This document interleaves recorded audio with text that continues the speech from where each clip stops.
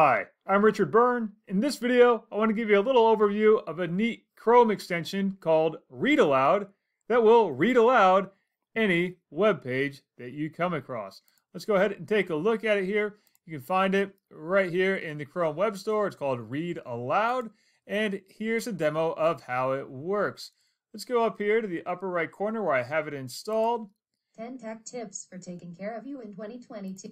And you'll see it starts to read right away. The nice thing is that it didn't read any of the header information. It just read the article. Now, you can also expand the text, and you can expand the size of that text box so you can see it a bit larger as well.